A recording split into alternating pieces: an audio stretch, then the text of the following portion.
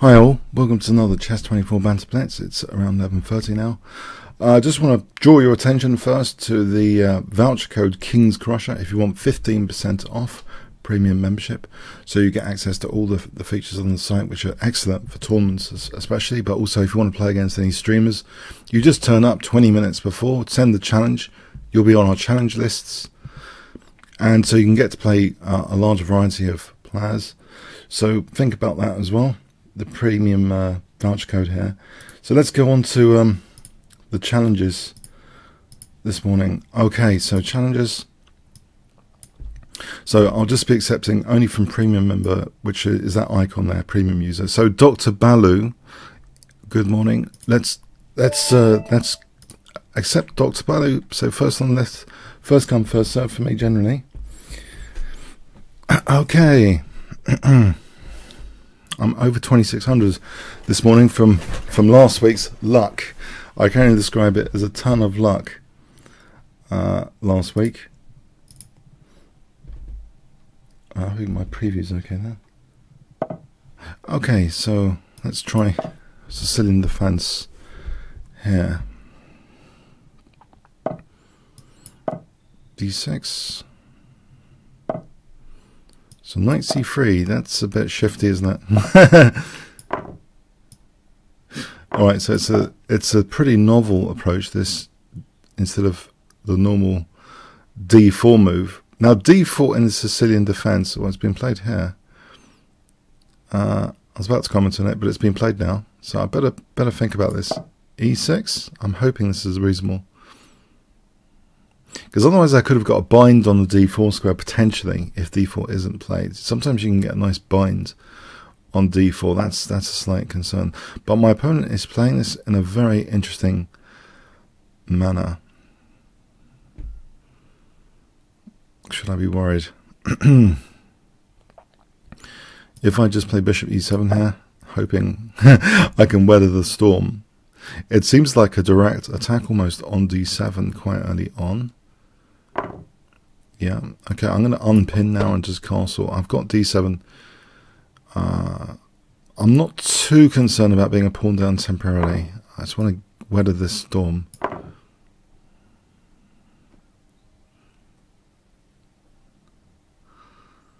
It has simplified the position quite significantly. Now, one consideration is here. I think knight takes. If b4, there's bishop f6. The problem with white clinging on here is it could backfire. So if b4, bishop f6, that's weakening that diagonal there. Would my opponent be prepared to do that? I mean, maybe it's possible. But intuitively, I'm wondering if, for example, a5, because with the rook unprotected, a3, a takes, and the rook's unprotected on a1. So it's very easy to undermine that structure after b4 with bishop f6. This is classic stuff. All right, now here, okay, more simplification, perhaps. But should I be worried about this? It's not totally symmetrical pawn structure. Okay, I'll try and keep some fun on the board by not exchanging the queens, because often a lot of fun is associated with the queens on.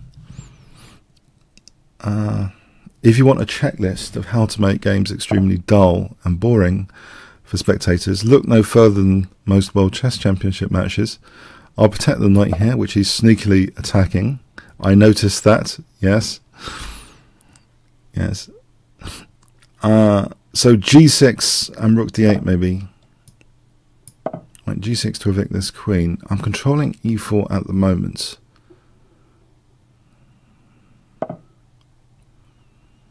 Now if I played queen f5 or a5, a5 has got some perks, I think. If knight e4, maybe I take and the take on b2. I don't want my knight unperched just yet. It's controlling d7 here. That infiltration square d7. So let's see. Would he dare play knight e4? One benefit, it does hit the rook. Got to be wary about the tactical pressure, but I think he can't afford to lose that pawn with knight e4. For some reason, that's the one I'm checking. It looks like an aggressive. I guess I'm gravitating towards tempo gainers. No, that's good, isn't it? On b6. Okay. If I protect b6 for a moment, I hope that's fine to protect b6 like that. Now, decision point. King g7. I think king g7 looks as though my queen's protected by the king. I'm hoping my king's not a liability here. Okay, he is pinning. Okay, so we get further simplification. Or I could welcome the queen exchange. I'm not sure it matters if I take or if I leave it to be taken in this particular case. I definitely can't play e5 because of rook f6. Alright. If I just play rook b7 here for a moment.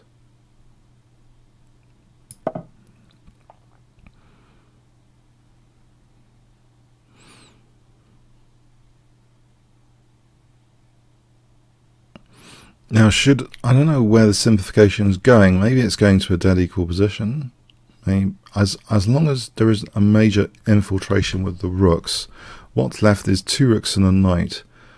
I don't want the rooks coordinating on any pressure points too easily, like b6 or f7.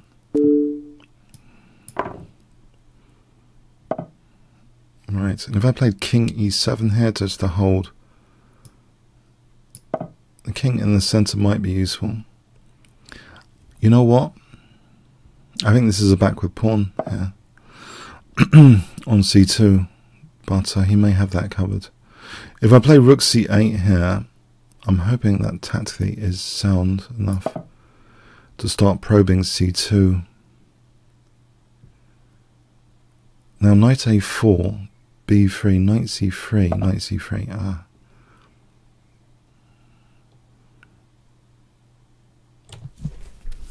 If I played knight a4, rook d2, knight b2, if rook b2, king d6, the knight's protecting. If I kick the knight first with rook c5, that tactical idea of overloading the rooks might be valid. I'll start with knight a4. So rook d2, rook c5, knight moves, knight b2, rook b2, king d6. It's good my rook on b7. Okay, he's using that. Can I kick this out? Knight d4.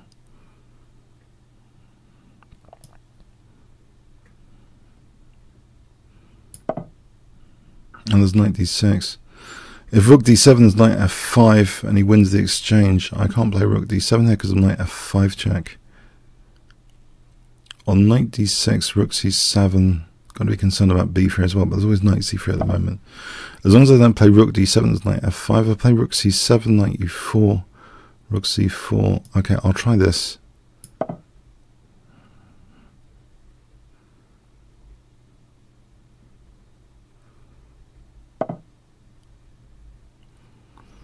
If I played rook e5, just to give c5, it means knight c5 later.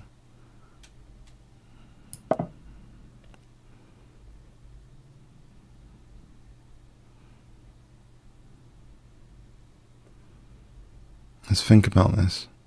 Pressure points.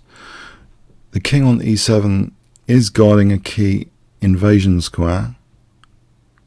If I just challenge that knight to come off,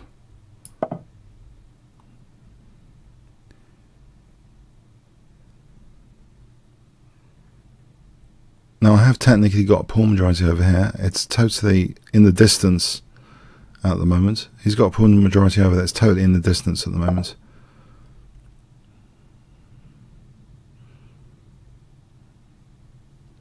If I play f5 here, there might be knight b5 with a repetition, because rook b7, knight d6. If I played knight b7, then there's no knight b5.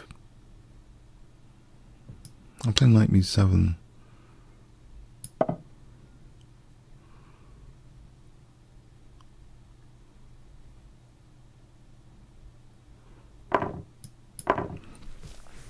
I can try a minority attack over here and a pawn majority over here. Now minority attack over here to try and fracture the majority of pawns. even in this endgame scenario, I'm going to try and fracture the pawns, or at least fix them down with one pawn fixing down two would be a good scenario, like here.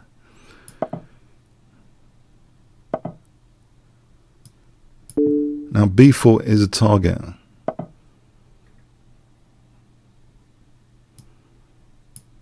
Can I play rook b5? Try and coordinate with rook g5.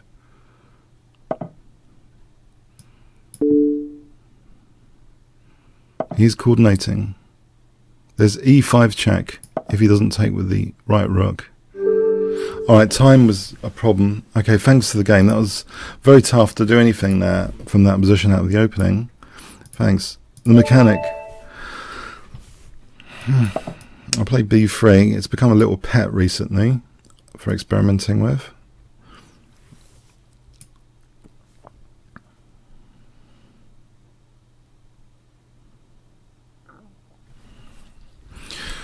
I've quite enjoyed some attacks. There's also some weird gambit I've created, which is scoring me okay. Hoping my connection's okay. If I say hi, I didn't mean to say goo. I meant to say hi.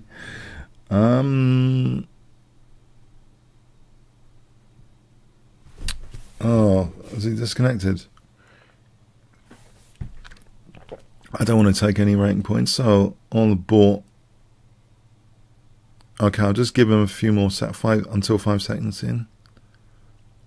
Okay, I'm going to board here. Okay. If you want to re-challenge later.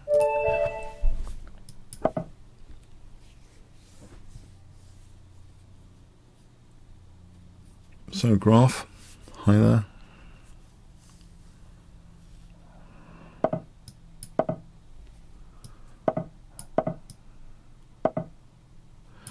Now, that doesn't seem a trap here, because a trap would involve queen a5 check. I don't think so. I don't see it. If that's a trap, I just don't see it. It looks like an important central pawn. Now, I don't even have to play f4 here. Given that my opponent might have more piece pressure, f4 might fall in for that. I can just lock down on e5 here, I think, without weakening this diagonal potentially with f4. If I'm a pawn up here, I'm a pawn up. I would hope.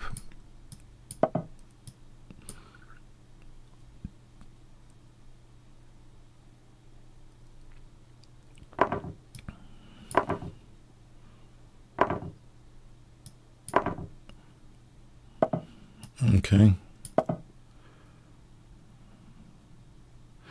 Now the move e4 would have the implication, I believe, of weakening the light squares.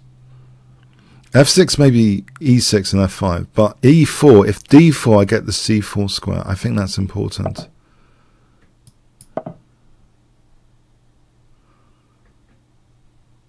Okay, it blocks in my bishop, but b5, I want to stop b5 and blockade with queen d3 just in case d3 later is important as a liberating move. Okay, here I thought earlier this e6 and f5 would be comfortable. So if I have my dream position, it will be with, let's protect that, knight c4.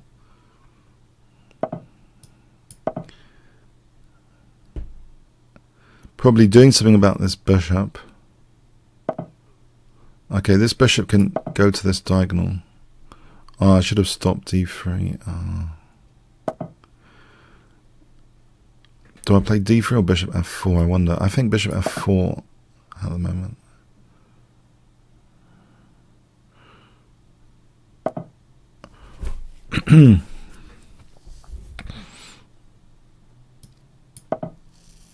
Maybe knight b2 on b5. There's a curious Alekhine game in the King's Engine. He played knight g7, like knight b7 in the King's Engine. I remember that. It seems, I don't know, for some reason anything Alekhine plays seems authoritative. If you look at his King's Engine games, even back then, I don't know, he's had some sort of genius. It just looks authoritative the way he plays positions. And if it's okay with him to do this fianchetto knight, it's okay with me. B takes, knight takes a4.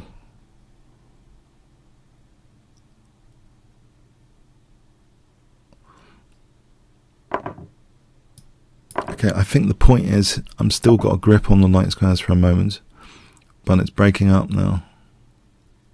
So I might have done this wrong.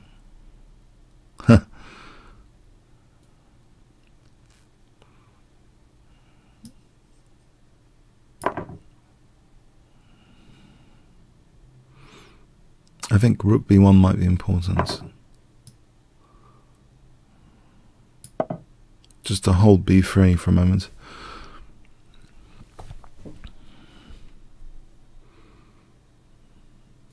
Actually, knight c3 to d5 all of a sudden looks like something to do here. I don't know how that's emerged exactly, but it looks like knight c3 to d5. This would be improving my worst piece as a general principle in any case. Right, if I take with the f pawn, I keep my rooks connected.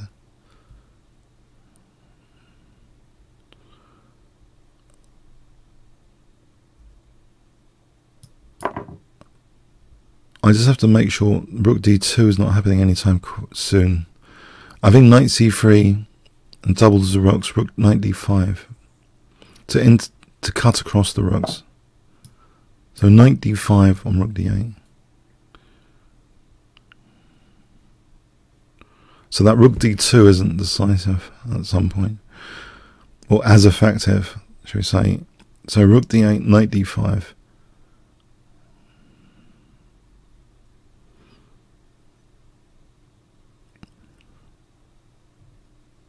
In chess, I mean, there are tick boxes, but I'll be wary of them. I think in chess, the important thing is the scalable ideas, like looking at forcing moves more and more and more, given more time. The scalable ideas are often much more important than the tick boxes, basically.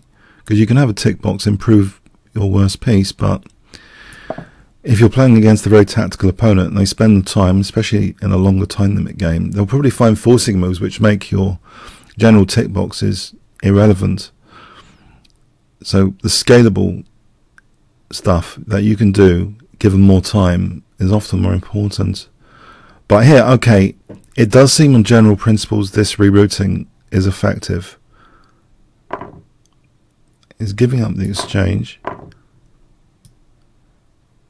I can do this, can't I? Forcing move. Queen takes, I take the... What?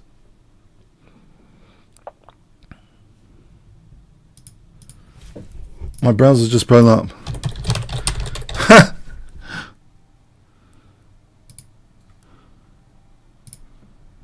I don't know what that was.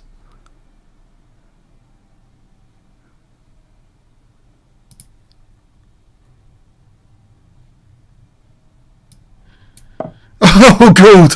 It saved the game. It saved the game for me. My browser literally blew up. I can't believe I just went back to the game without a problem there. Wow, that is wonderful. I thought I would have lost my... I don't know what it was. Malware bites. Started screaming there.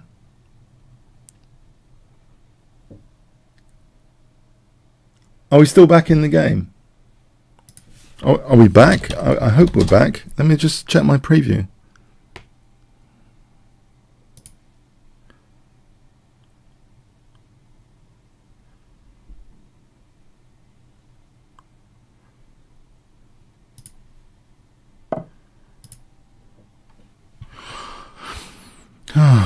Because I was enjoying that game. That would have been gutting if I can just get to play to the end of this game. It will be fun for me.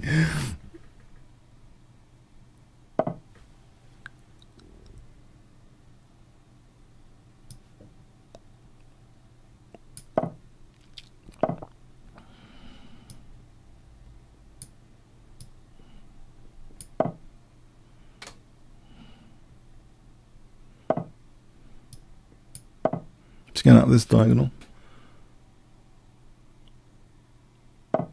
Oh, the window's gone. Oh, sorry. Yeah, it seems like the window's gone. Okay, there is an issue. Can I just get to the end of this game? Hold on a sec. Sorry about this. Let me try and get to the end of this game.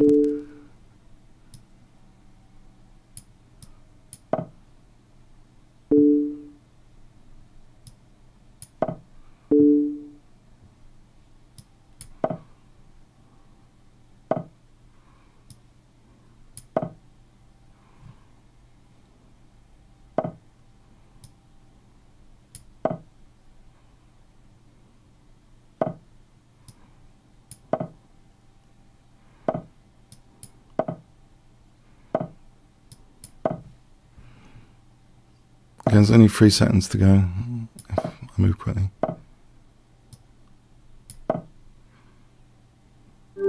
Okay, let me sort out the browser. That was really unexpected. Okay, I seem to have the wrong browser on preview. Let me just check here if I can change that.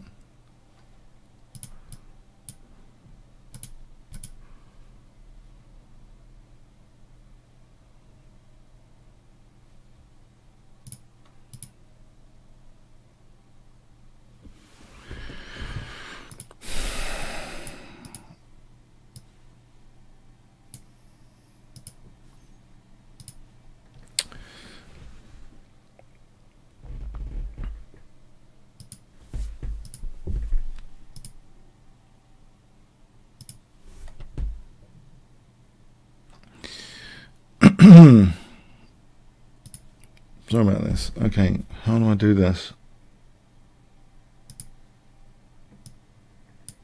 Change that.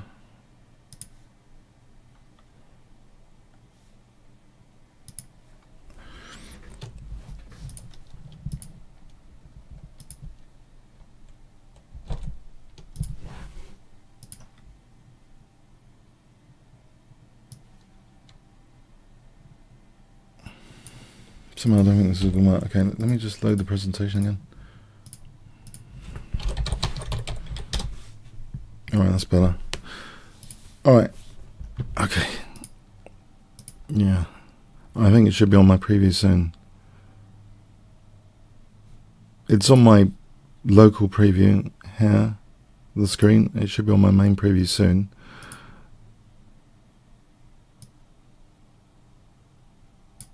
So the commutator.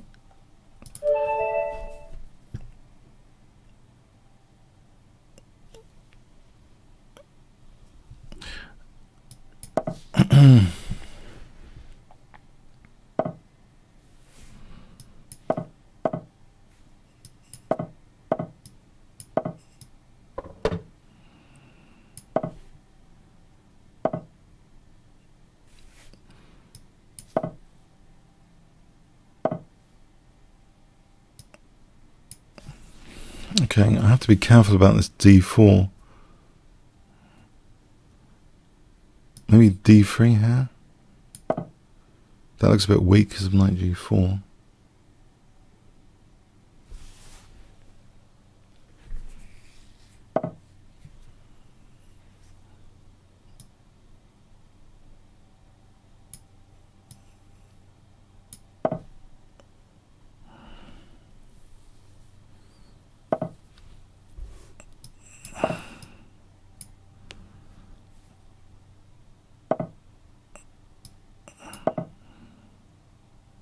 Okay, let's try to get my bearings a bit. Bishop g2 should be it, okay. I'm concerned about d4, to be honest. d4 does look as though it's a concern. And it's been played.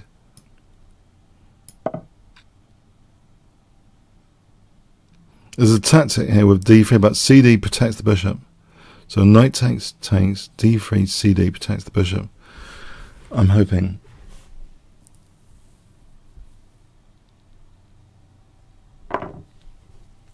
And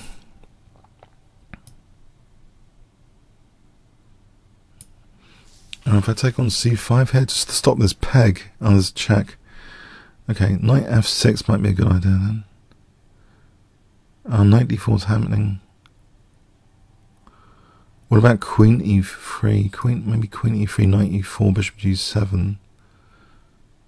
Alright, I'm hoping this is playable. Oh, there might be knight g4 at minimum. Okay, this is all pretty dangerous.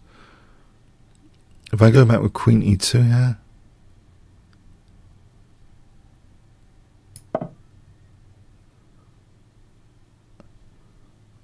So knight e4, bishop g7, knight g3 though. This could be really nasty. Oh man, this could be really nasty.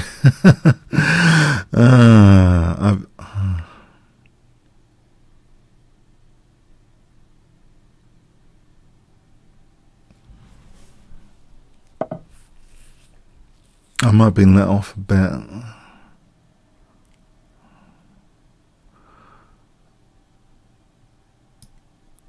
Can this go back before it's too late?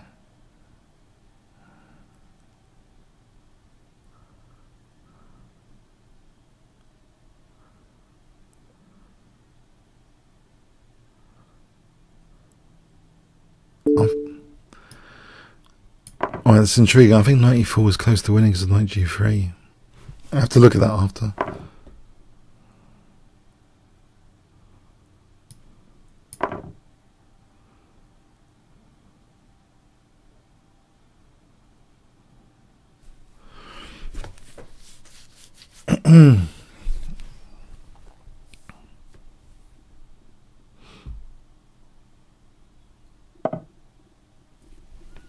If I play rook g1 here, or bishop takes f8, f3 is also a problem. So okay, rook, maybe rook g1 then.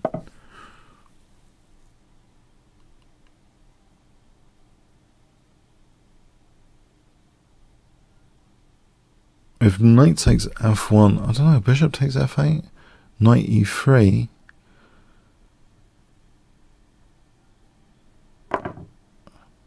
queen e2. Right, so if I try and take it here, queen e2,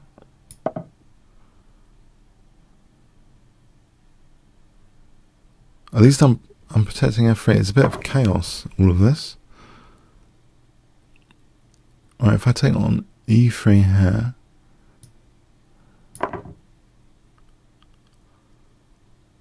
I'm hoping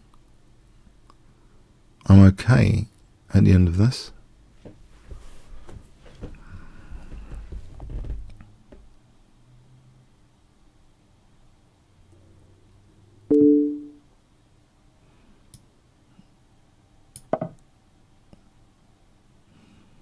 It's a bit too tactical for me, but I'm hoping this isn't a problem, this position. Okay, I'm pretty sure I was dead in the water there. Let's have a quick look. I think my loose bishop on b2 is a gigantic problem. It's already -2 here. Okay, so bishop d7. So already taking a d4 is apparently good, but I'm more concerned about something around here, because this diagonal just opened up. Alright, knight d5 is just winning a piece. Yeah, it's hitting b2. So that's just winning a piece. Oh, no, queen c1, queen c1. Okay. It's still bad, but okay. There was also something else though going on. I thought for some reason knight takes e4. That is better. But maybe not knight g3. No, bishop takes f8. Okay, it wasn't as crushing as I'd thought. I think the way to play it seems knight d5. The computer likes this. So I don't know what's wrong with queen c1 now. Knight d4. Alright, it does seem a very precarious position, so, you know, well played.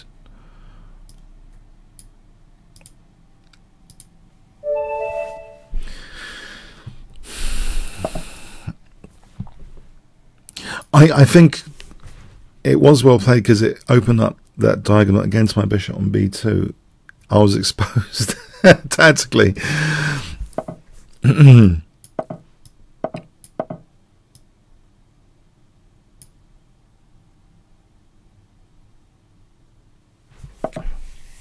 Okay.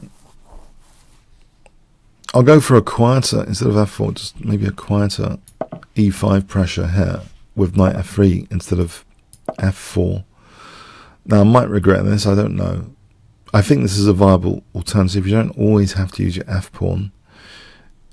The gist here is the e5 pressure or reverse French defense transposition. So it's kind of reverse French defense. So a4 and c4. Now you might want to ask, why would you want to play the French defense in reverse? It's a good question. Sometimes you want to attack the center with an extra tempo, but here, I don't know, there's a bishop on b2 as well, which is a lot of like Petrosian French defense games. He has a bishop on b7 quite often.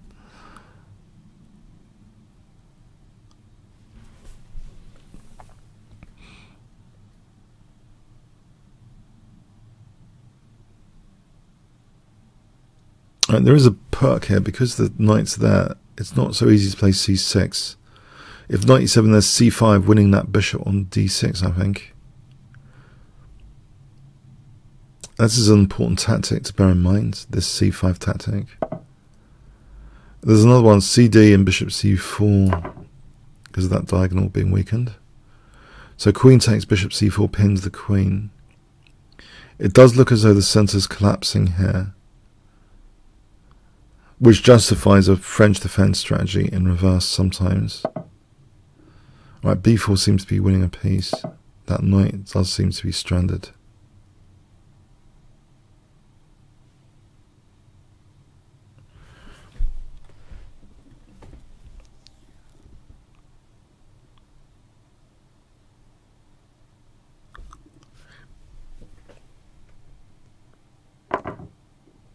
Alright, so b takes and then bishop c4.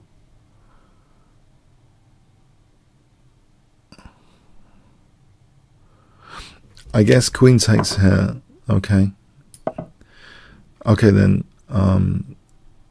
I've unpinned this knight. I would grab this center pawn, I suppose, if given the chance. Oh, is there bishop g2 to factor in?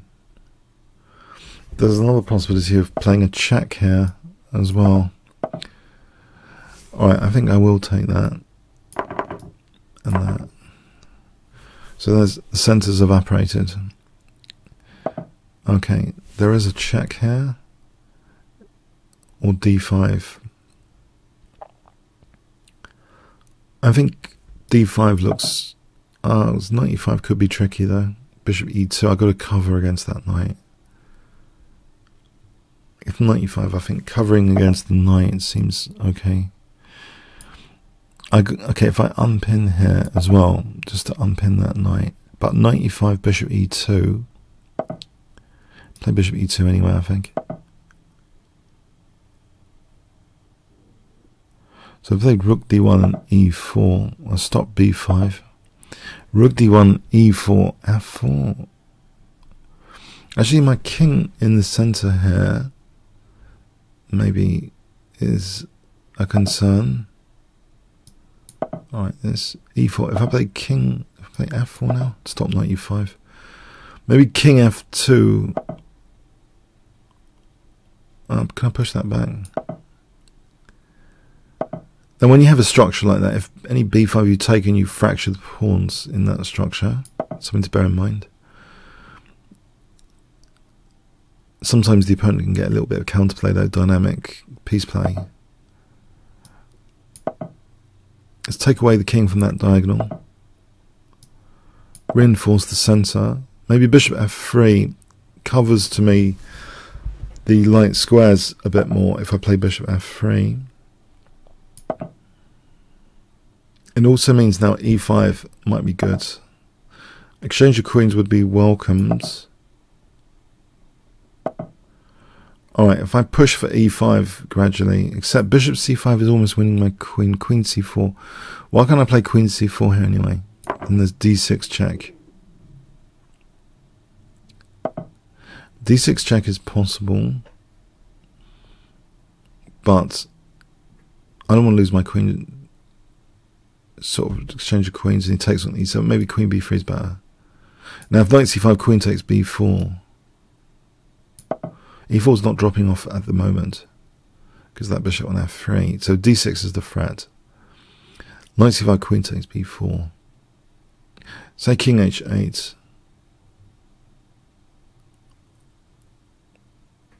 king h8, king h8.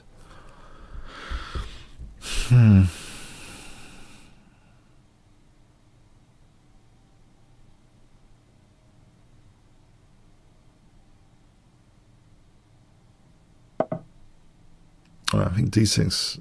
Okay, queen f7. But then I think I take on b4. Alright, thanks for the game, Fenneman. Okay,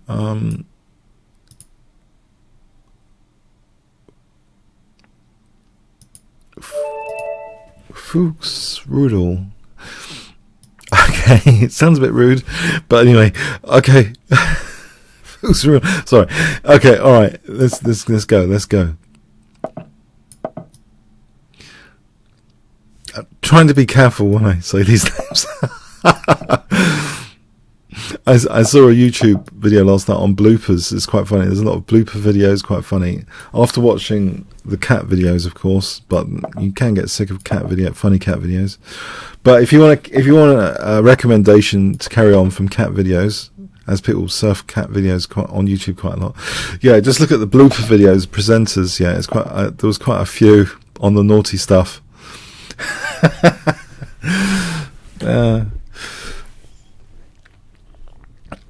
Dear.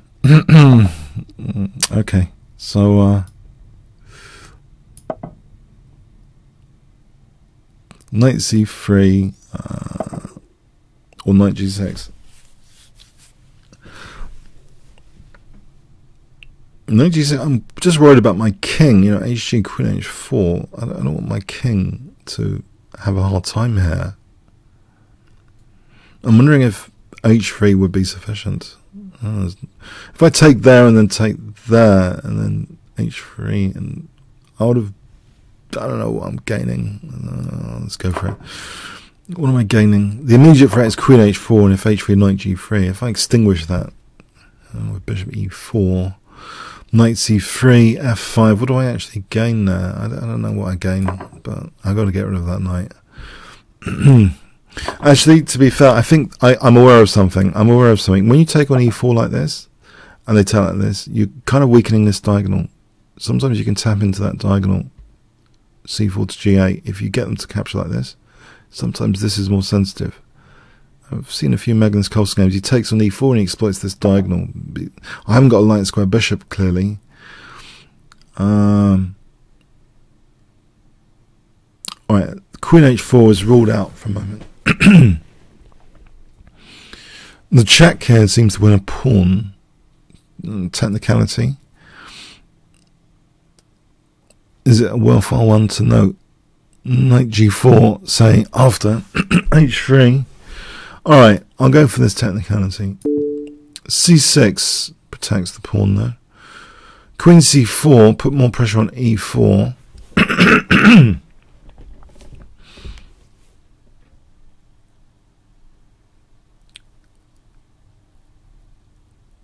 c6, queen c4.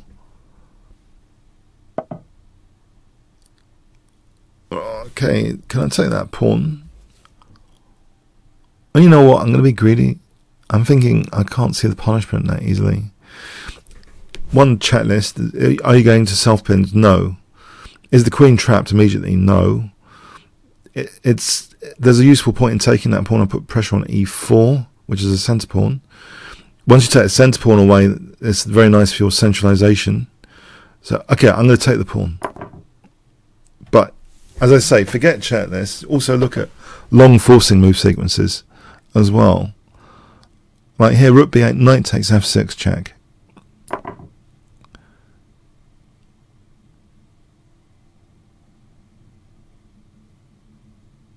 I mean, checklists are nice to a certain extent, but it's really, yeah, forcing move calculation. Okay, so queen takes e4 here. I've nicked a pawn. I've nicked a centre pawn.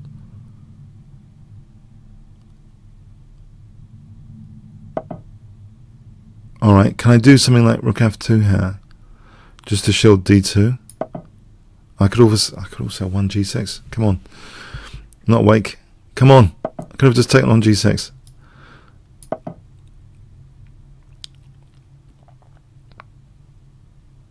The queen's looking at a8 here, so the rooks are going to keep protecting each other. I think technically there's bishop e5. If takes, okay. Now technically there's g7. Let's open up g7. If I queen d4, I'm on g7.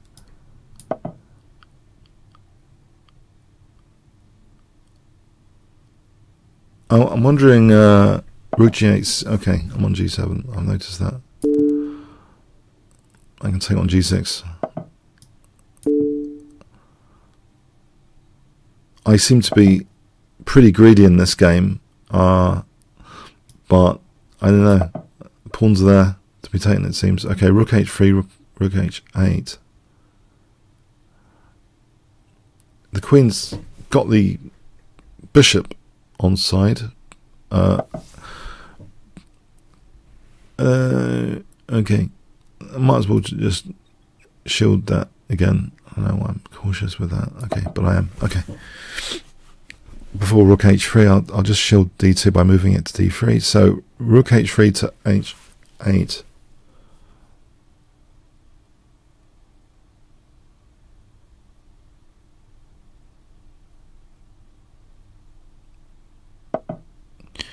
Okay, if I play rook h3,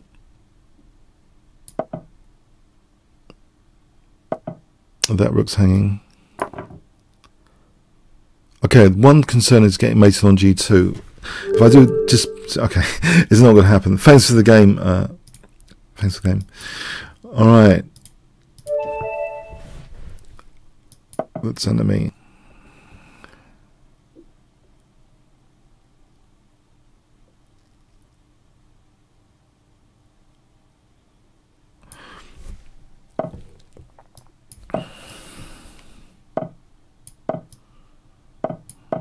Let's shield that bishop immediately.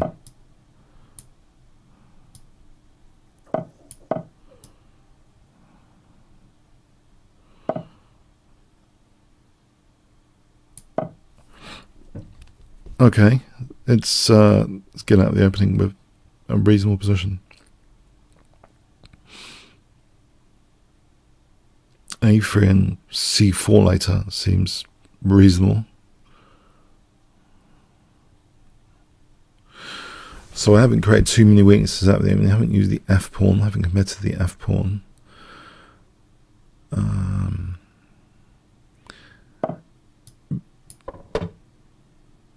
My opponent seems a cautious character using his time, so probably it might be more appropriate for a positional battle here, not a quick firework.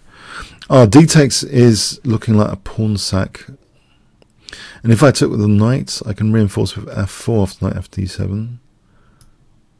Can't I? I'm not entirely sure how sound this is.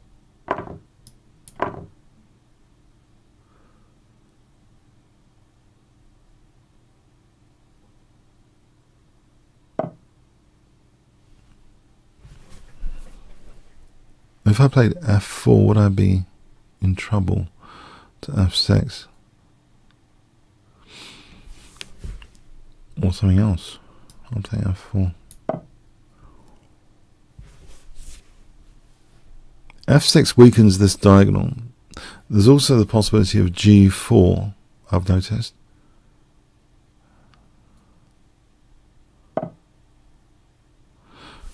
Now g4 here might be interesting.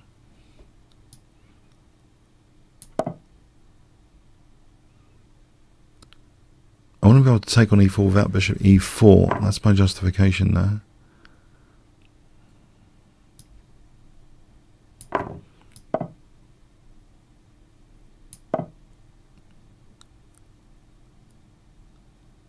Now if queen h4, okay, I can take here and then queen g2.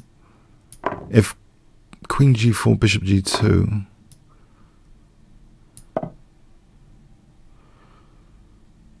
I've got to contest the d file.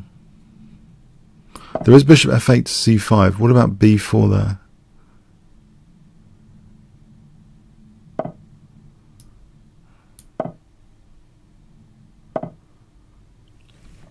And bishop c3, yeah.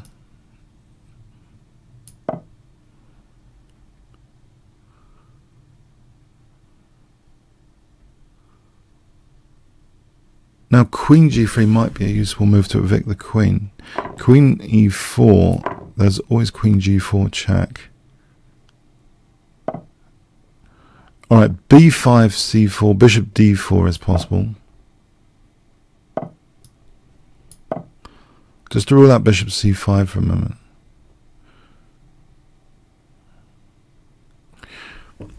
Rook d4 needs to be factored in as a forcing move all the time.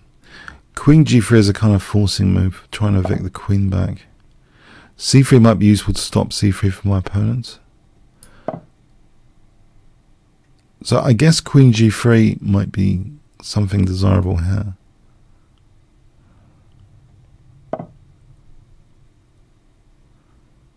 Or even h3 with the idea of if I ever take this queen h3, let's just evict this queen because I'm a pawn up. I wouldn't mind the queen going away.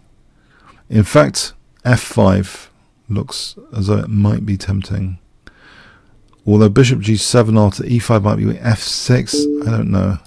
This gives an h-file pressure, so I could work with this h-file here. b5 is a liability. Maybe b6, there's bishop c5. Rook b2 for a moment. With the idea of doubling and the option of b6. Okay.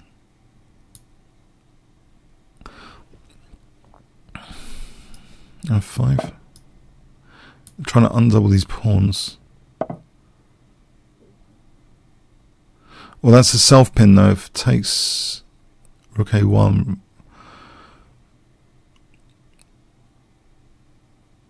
Alright, let's keep the pawn actually. I think maybe better than rook a2 is keep the pawn. Let's rook f2 for a moment.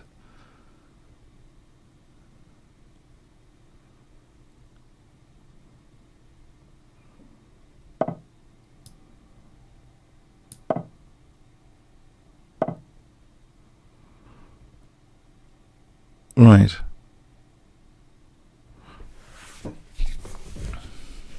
I played e6 here or something, or f6, or g5. That's options. Let's try this.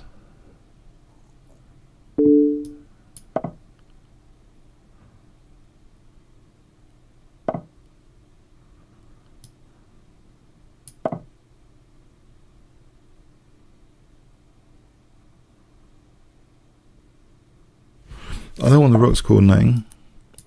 I think that's good news. I can take the a file here, can't I? So if this pawn's a killer pawn, there's also e6 for e7 potentially. But this pawn seems like a killer pawn. In fact, I'll threaten mate immediately with rook a8. Threatening mate again with rook a8 if bishop e3. King f8, I can go for this and try and queen this.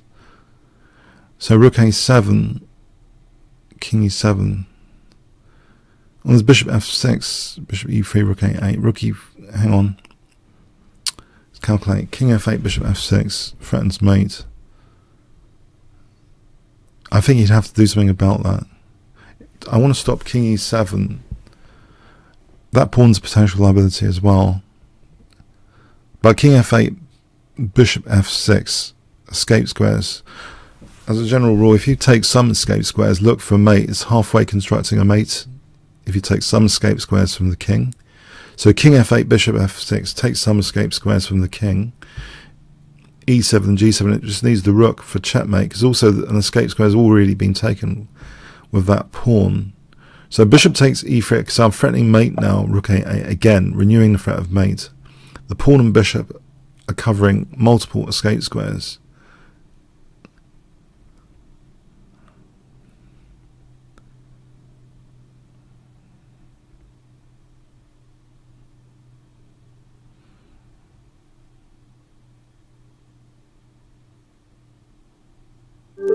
Okay, thanks That's only, and this is a very, very tough opponent, to his great credit. I'm only just tipped the balance in my favour just with this win, 6-5. So this is a guy that's crushed me many times before. Okay, Chess Energetic.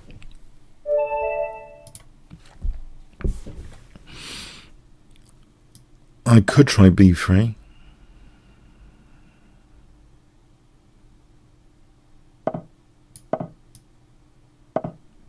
Let's try this again. Oh, it's a 3-minute game, right? Okay, I didn't realise. It's a 3-minute game, slightly faster tempo.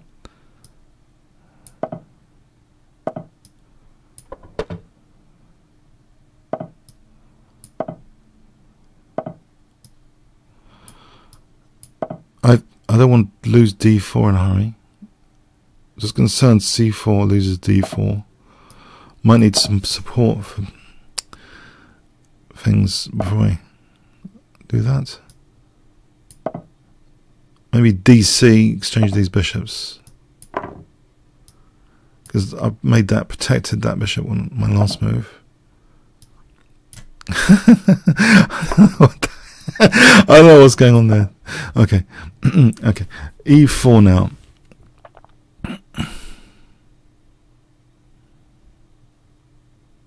This is often the classic in the Slav variations, where you take and then you play e4. I think the idea is, if you play e4, there's always cd. In the Slav analogy variations, should we call them?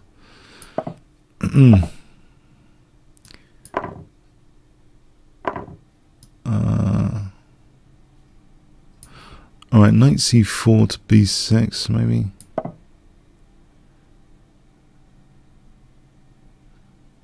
I think knight b6 and bishop c4 would be desirable.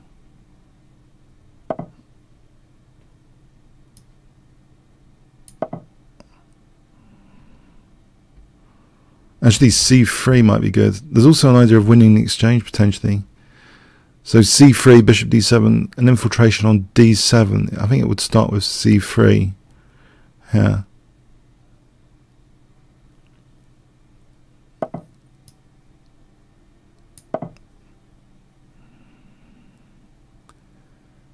Let's see tactically what's going on, the forcing moves. Bishop takes, rook takes, knight f5.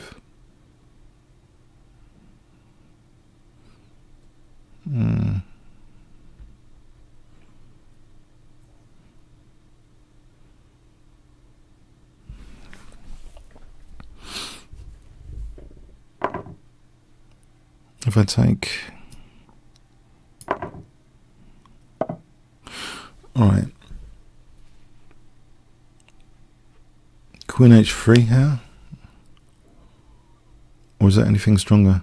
Queen f3 runs into e4, queen h3 seems okay, queen d2 seems okay.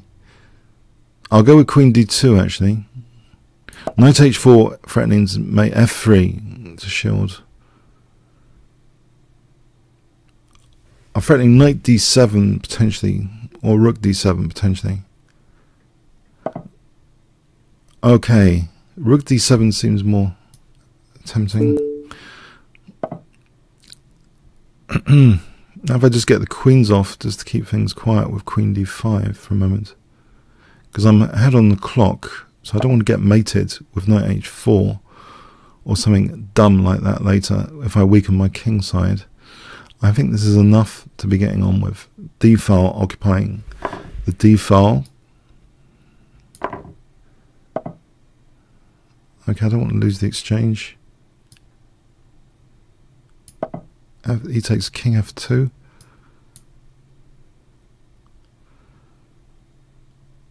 Knight h4, f3. Knight h4, f takes e2. Rook e1, knight h4, rook e2, knight f3, king g2.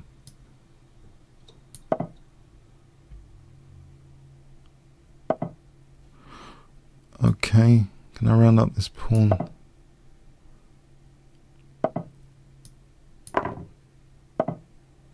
Right. Let's give that pawn for rook e7. Stop king knight f. I mean, stop knight f3. Let's try and coordinate the rooks with rook e7.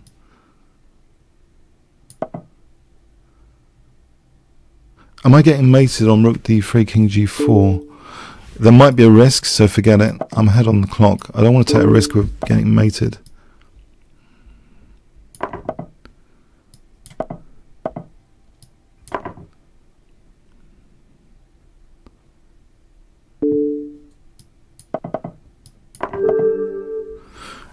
Okay, thanks, Chess Energetic.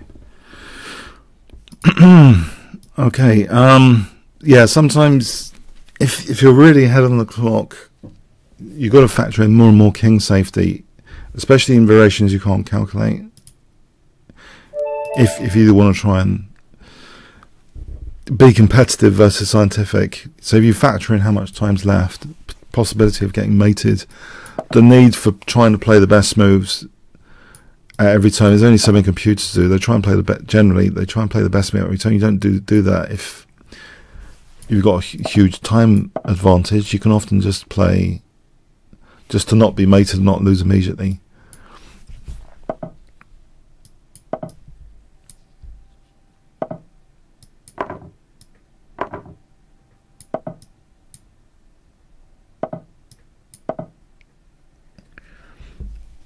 This mechanism is very interesting. D takes in the Slav lines, or the collie lines with white, often D takes an E4 liberating. It's a very interesting mechanism.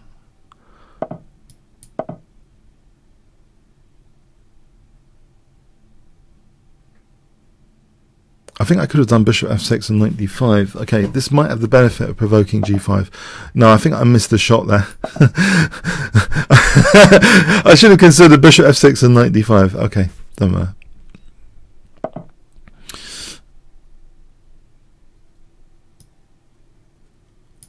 There might be bishop f3 now. I'll have to. My pawns get doubled.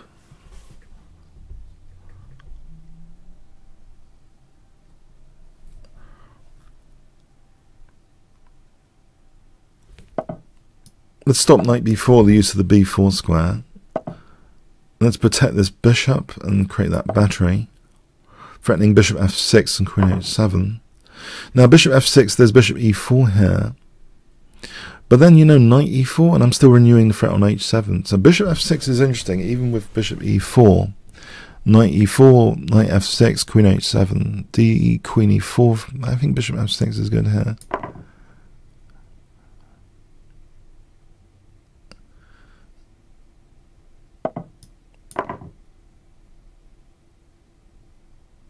Bishop f6, knight f6, queen h7. The forcing moves you've got to, if you learn anything from any of my sessions, please do calculate the forcing moves as a very high priority in your blitz, and the weaknesses of the last move. Okay, and I am, thanks.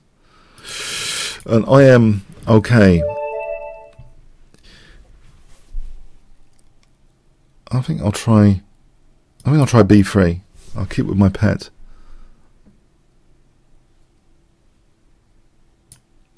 Because the forcing moves are a scalable thing, they're not a checkbox thing, so it doesn't matter if you're playing a 5-minute game, a 50-minute game, or a 500-minute game. The more forcing variations you can see, the more you can break the rules on any stereotypical checkbox ideas like, oh, a piece looks good if you centralize it, whatever. If you move away from that to more dynamic chess, so the calculation's more important, I think.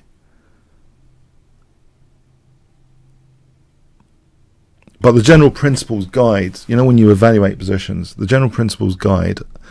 So, and for me, you know, if you're, okay, okay, is he around? Okay, are we playing? You know, if you're covering any escape squares of the opponent's king, you know, see if you can get a mating combination. All right, I think I'm going to have to abort here. I don't know what's happened there with that challenge.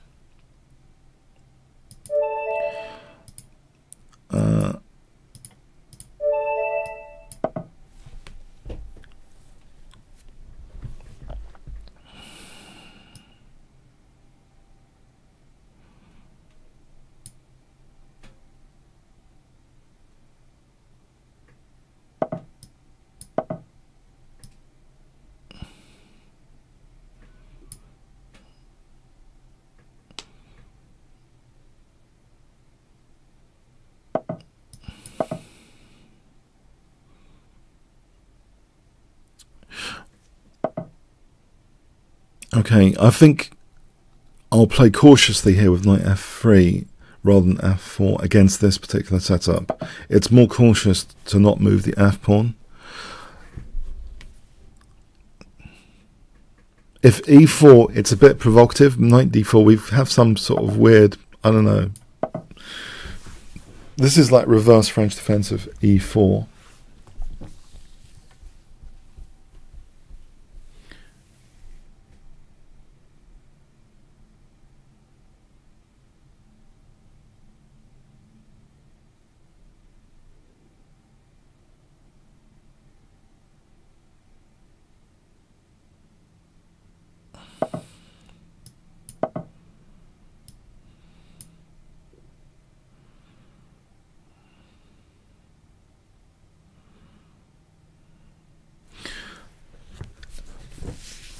I mean, for me as a chess player, I remember fondly winning the Lloyd's Under 18 tournament, and my play was very stereotypical. Actually, I think I was playing the same way if it was a 5-minute game or a 50-minute game.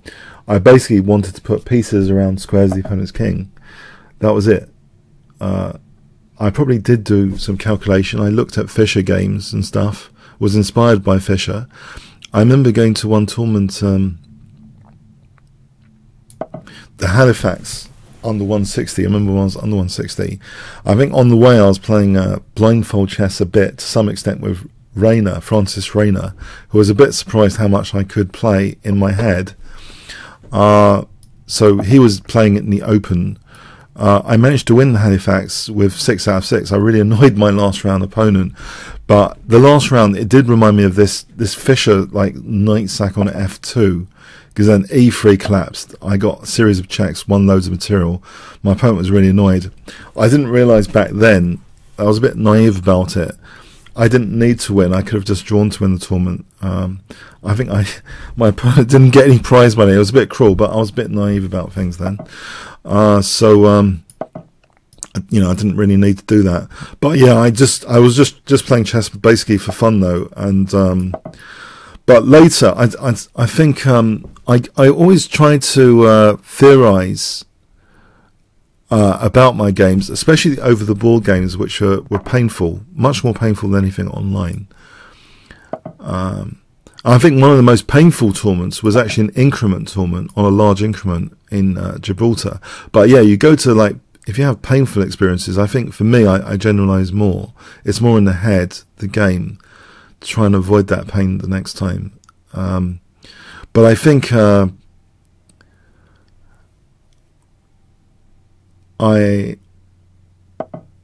Let's see. Hold on a sec. Probably, I think one of the problems I had personally was being far too stereotypical. B3's on the fire here. If I play this, there's knight d3. Knight d3, maybe I can handle it. Queen c2.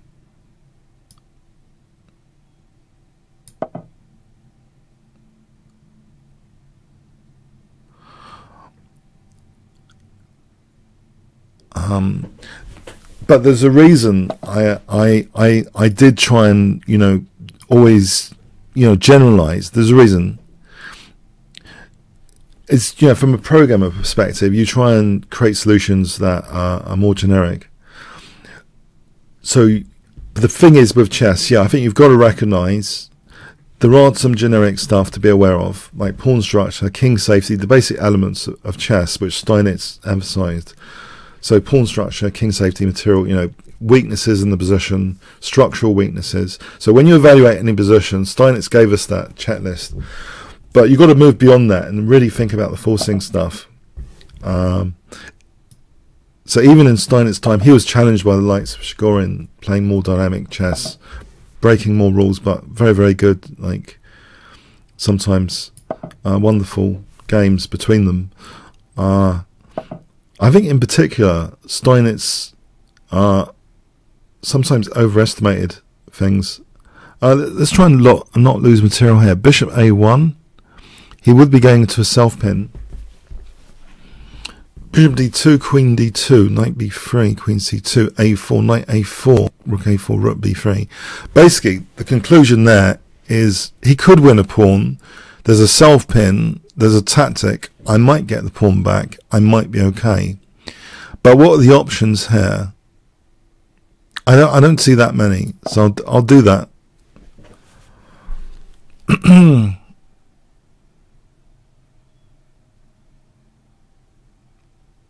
If he wants to win a pawn, it does come at the cost of a self pin, which has been one of the things this year in my thinking, that these pins are very, very interesting, both tactically and the longer period of a game.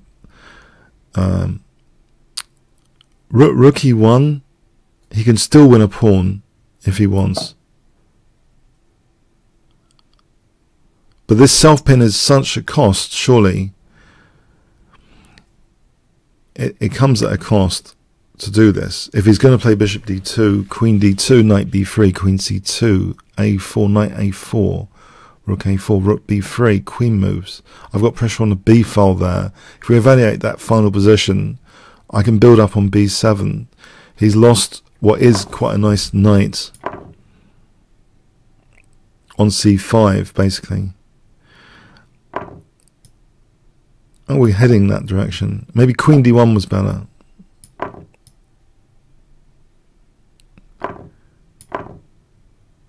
Okay, so the evaluation here I had was that b7, okay, a3 is under fire, f2 is under fire, there's a pin here, cd and knight d5.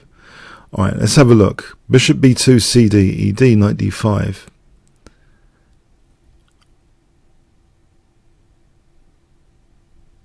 I can play bishop c3, there's rook c4, there's also c4's dropping off.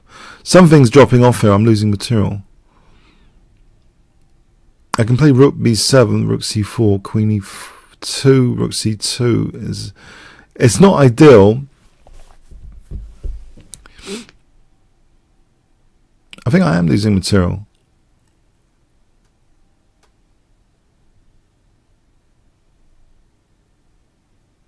Yeah, I'm losing material by force here. Okay, let's have a look at rook b7, rook c4, queen e2, rook c2, queen e3. Let's go with that, I think.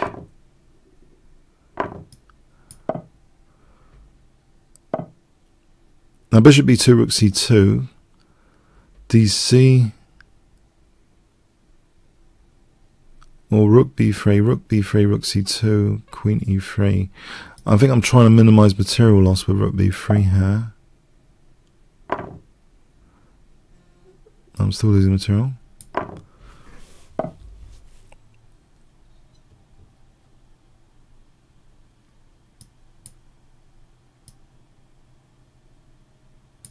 Queen d5, it's like I'm falling to bits. He's only got 8 seconds, but I'm definitely falling to bits here.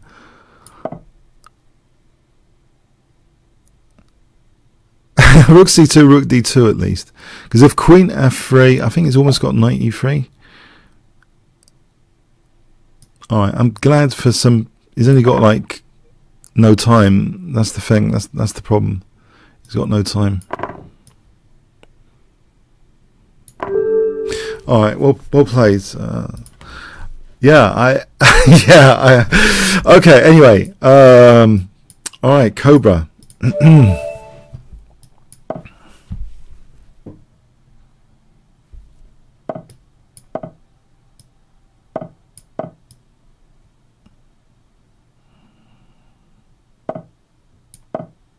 So I will venture f4 here.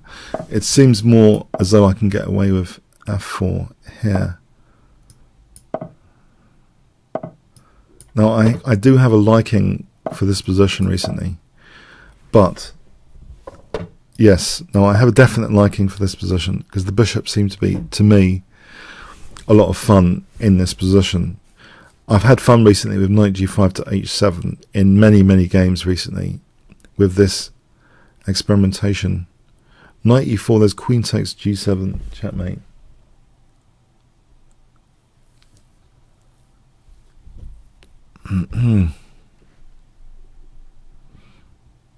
So knight g5, h6, knight h7 hits f8 and f6. So again, if knight takes, then there's queen g7 checkmate. If rook e8,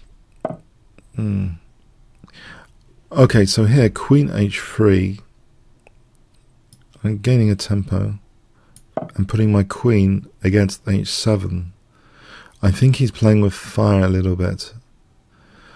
Knight f6, he's playing with fire. Knight g5, h6.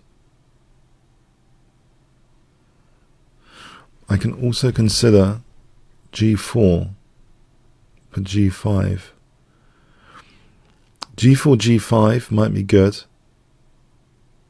because later I can maybe play king h1, rook g4 to h4, back up the queen on h7, drive away defensive knight.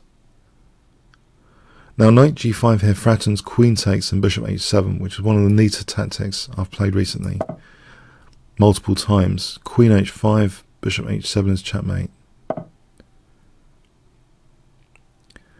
Now here g4, knight g7, queen h6, this knight's pinned to g7.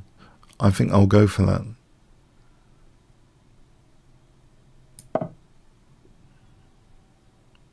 So there's no knight g4, I believe.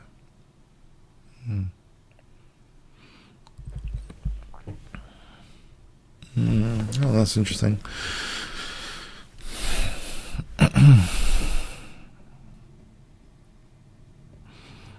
One question though. F takes, bishop g4, queen g2. The bishop and knight are forked.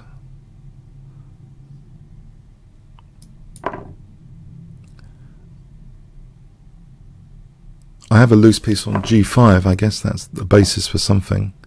The loose piece on g5. However, if he moves the knight to hit the loose piece on g5, the bishop's loose on g4.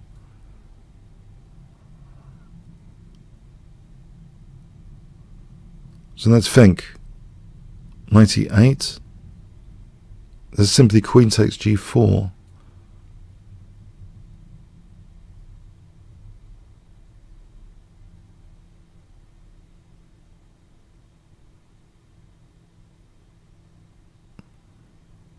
One thing for me I found with experimenting with weird openings, first it was E3 fetish and then it was a B3 fetish. The thing I found is basically you can be an assassin more easily. People don't seem to know anything of what they're doing a lot of the time when they're outside of their opening theory. Basically, E takes, C takes, I'm just winning a piece with queen g4. Okay, big deal, not DC. There's knight c3.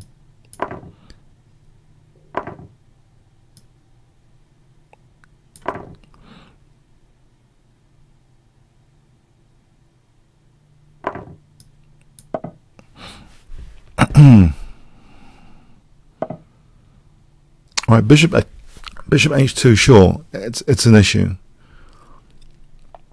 What about rook f2?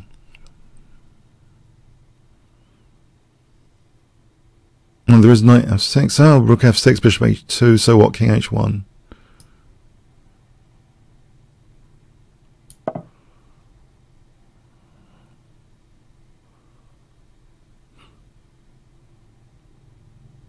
Yes, I've been experimenting recently. I think there's something Sadler said. If you learn a diversity of openings, you know about different pawn structures and ideas, which maybe you wouldn't get by having a very narrow opening repertoire. So if you're not a professional player having to win, for money, you can actually just invest in your own learning by playing some weird and wacky opening systems, or like b3, e3, c3. See what happens.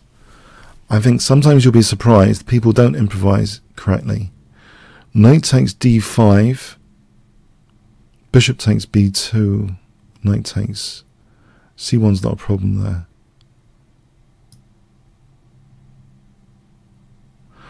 I'm just thinking tactically, knight e7, queen e7, f takes. I think knight e7, king h8. There's almost an amazing thing with knight f7. So let's have a look at this again. Knight d5, queen moves, knight check. It's almost there. any bishop e5, he's got c1. If he had queen c8, knight e7, that's forking king, queen. That's a fork there. Queen c5, let's imagine queen c5 then, knight e7, king h8. Bishop e7, c1, queen. Doesn't matter about losing the exchange there. I don't think it matters. So the only point, if he wants c1 here,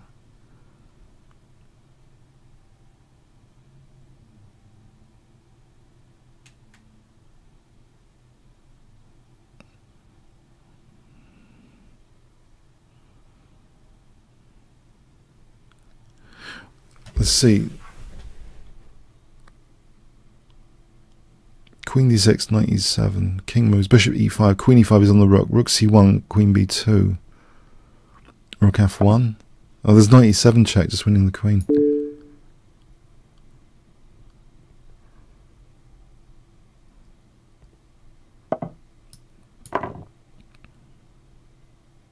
Oh, there's bishop b2, rook f1. If I play rook c1, I'll be happy, just to stop this pawn.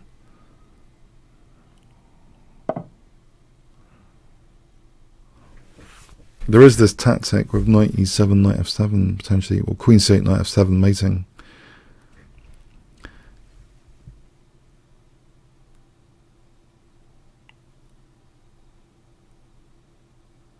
Maybe queen c8 here.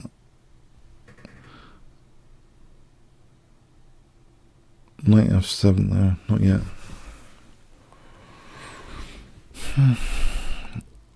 Okay, I don't want to lose on time.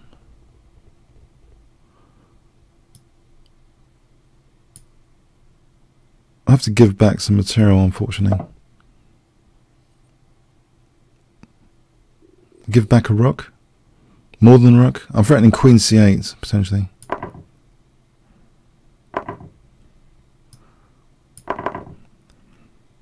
Queen c8 here is good. Takes knight f7 mate, knight f6, rook, queen f8. See, I'm halfway creating a mating there because I'm covering the escape square. F, g7 here. 2 escape squares taken. Look for mating combinations.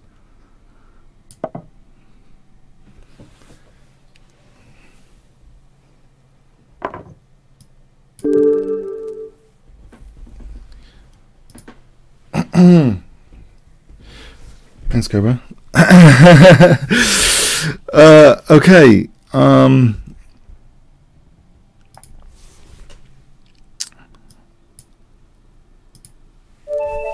Tom.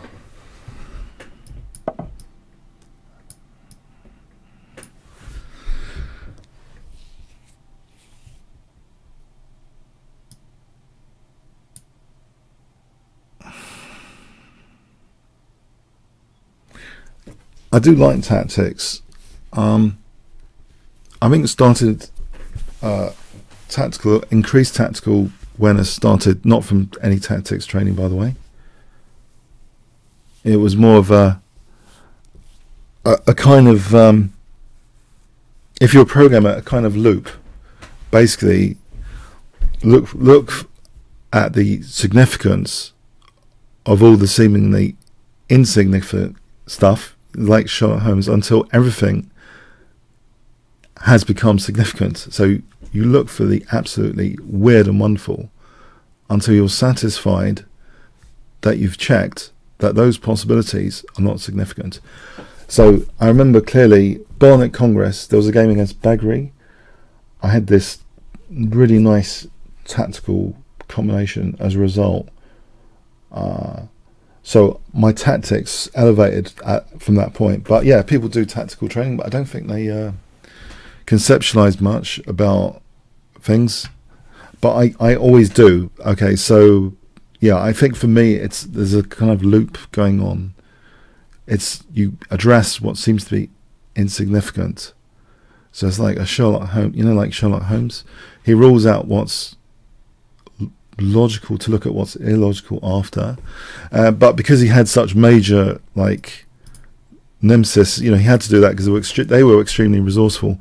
So I think it was that sort of logic. To find tactics, sometimes you have to look at what seems to be totally insignificant. Let's abort this game.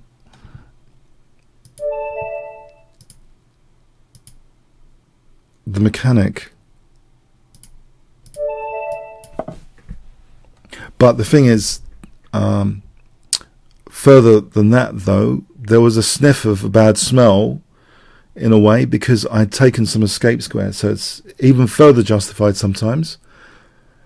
the term bad smell, by the way, they're using it in programming for like things like duplicate code. Maybe you can use it in chess. I don't know why they've made it more visceral, this idea that there's bad smells associated with things in programming, but apparently it's a dumb thing to talk about things like duplicate code as bad smells. But in chess, yeah, if you've got escape squares covered, that also adds to the motivation that the insignificant is potentially significant, because you've already woven a percentage of a mating net, right? So looking at insignificant stuff, you're just tipping it over the edge of what already is a near mating net, if you see what I mean. Yeah?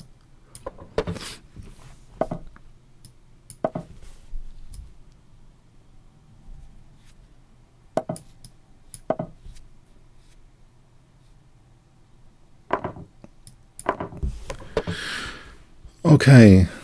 If I played Queen G7 here,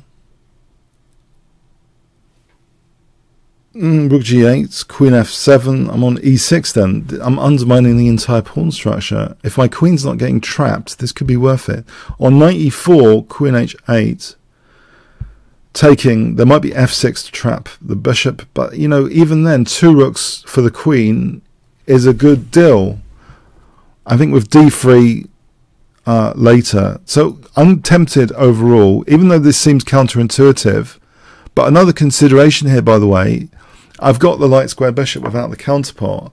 I'm stronger on G2 than perhaps my opponent wants. So if this G-file counterplay intuitively looks good, but technically I have got a solid light square bishop here, so I might not be getting mated on G2 that quickly.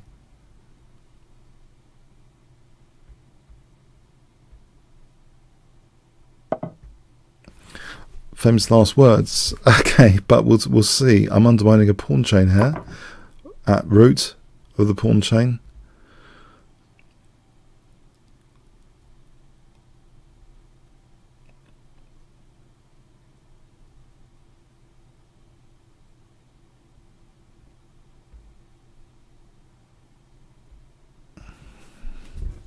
So E6 is under fire, F6 is under fire, Rook F8, Queen takes E6. Is my queen getting trapped?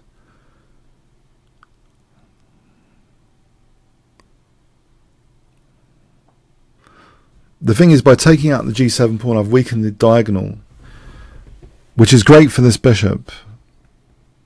In particular, you then look out for like F6. So F6 is under fire at the moment.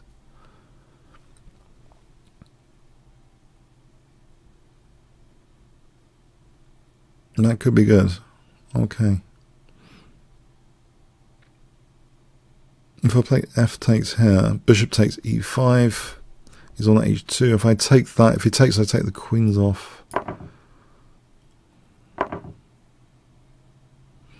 If he takes with the queen, yeah, I guess you could take with the queen. So knight C3 here. Let's connect the rooks. My queen gets trapped after Rook F8, doesn't it? My queen's getting trapped. Oh, Queen G7 to H6. Hang on. It might have a route to go. Otherwise, this whole thing loses.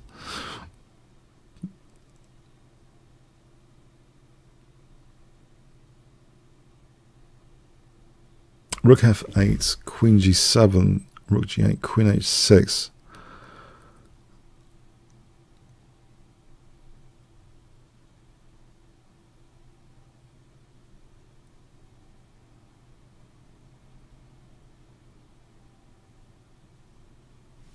So have I been greedy or not? Too greedy or not?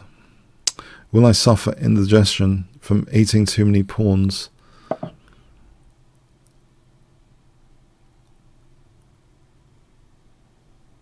Rook F8 to trap my queen. Very nice.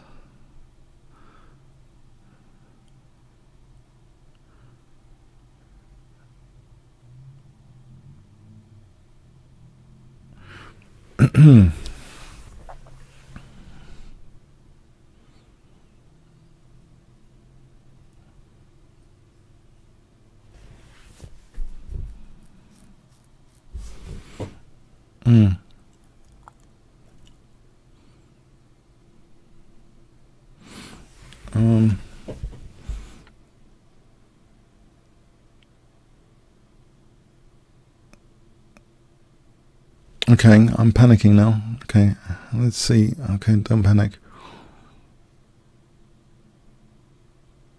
But I need a move. Everything seems to lose.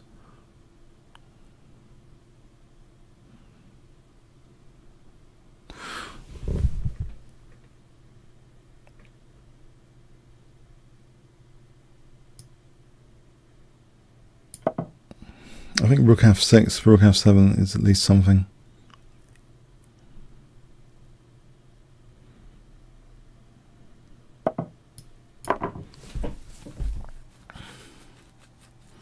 It's 2 pieces for the queen. It's the best I could find, so maybe I am suffering.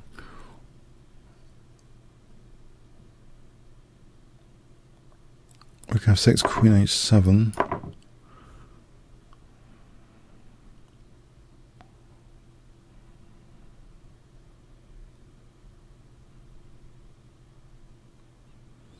Now this is without a counterpart though, so that's stronger than usual.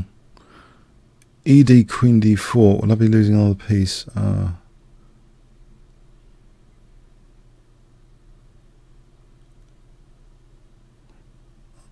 After queen d2.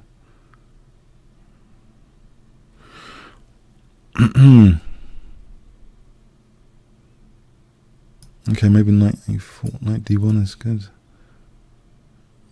No, this looks horrible.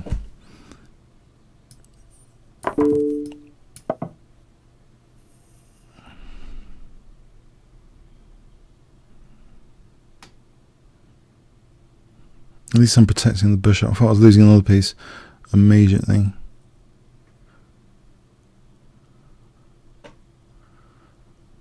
Maybe there's knight e4 there.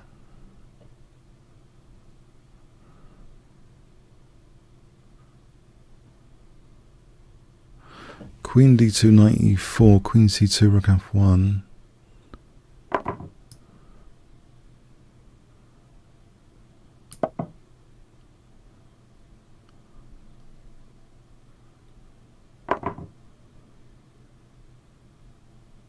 Alright, there's bishop f3 here.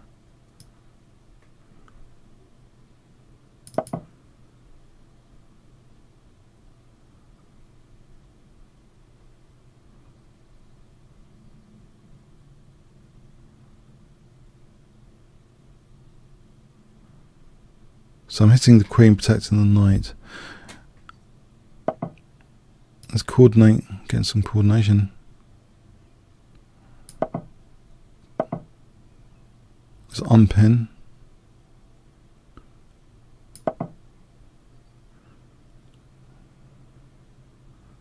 Knight e5. Rook e2. Queen f4.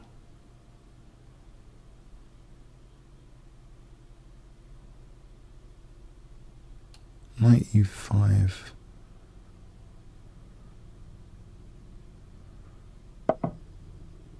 Alright, I can coordinate.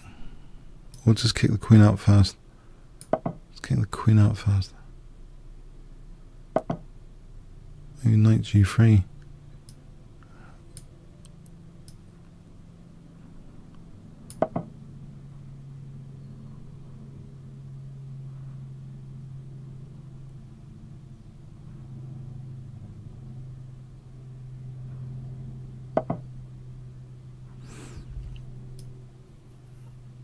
Protect h2. There is knight f1 on queen h4.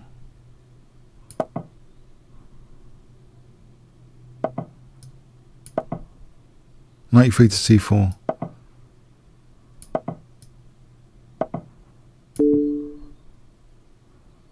Right, there's rook e7 potentially. Rook e4. We'll just rook e7 there. Rook e4. I'll take that. I think I'm out of the woods after that.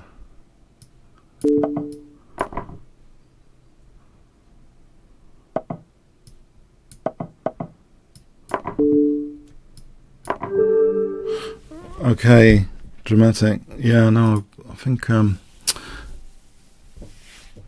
let's have a quick look at that. I think what I did was the only thing to do, to get 2 pieces for the queen, but let's check that out. Maybe there's something I'm missing here. So my queen's been trapped. How cheeky. Minus 2.91. Oh, the engines don't lie, do they?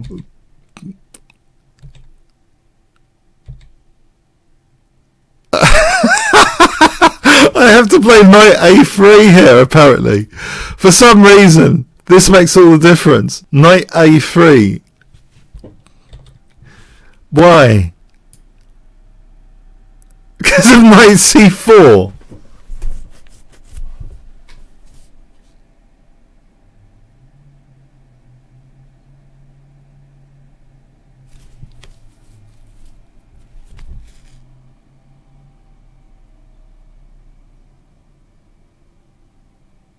So it's -1.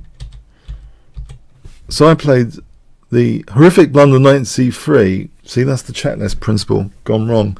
It seems more sensual and sensible, but in fact, because of forcing moves, the paradox is that knight c4 is a vital forcing move to hit the queen in response. So the forcing moves override any checkbox intuition. So knight c3, my queen's just getting trapped now with rook f8 as the major threat. I couldn't find anything here, so I played this. Oh, that's a mistake. It does give me 2 pieces of the queen. So rook here.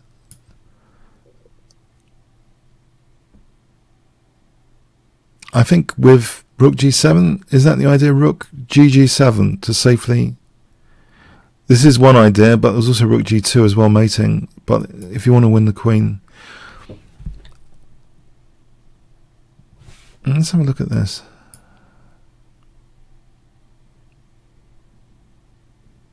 Rook g2 is stronger.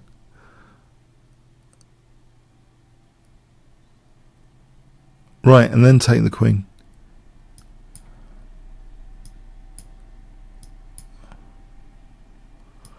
So this is... Now what happened in the game, apparently this is a slight mistake, because I get 2 pieces for the queen, and I didn't think intuitively it was totally lost until this position where I thought, hold on a sec, I'm going to lose another piece here.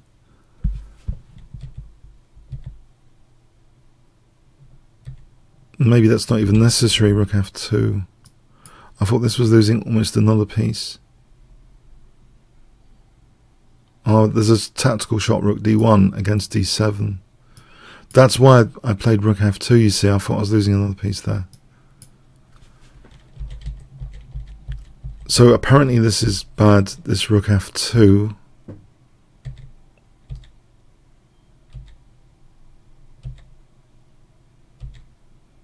Oh, queen d4 hits both pieces, a1 and e4. So they'll be winning that. That's why. That shows that actually, again, the counterintuitive move king h1 is better here, because basically another forcing sequence with rook d1 is much better to try and defend this position. So actually the way I played it was losing a piece to queen d4 here. So queen d4 is winning move. This gives me my idea that I've got 2 pieces for the queen. It's not entirely, totally unplayable in this blitz context. But yeah, it's not as clear. There's a lot of tactics in this game. But yeah, the upshot is it seems the queen's getting trapped the way I played it. Okay. Alright, hope you enjoyed this week. Okay, 1 fun, 10 boring. And have a good rest of Sunday. and see you next week. Okay, if you want to quickly vote 1 fun, 10 boring. If you enjoyed it, 1 fun. Okay, and see you next week. Okay, thanks very much.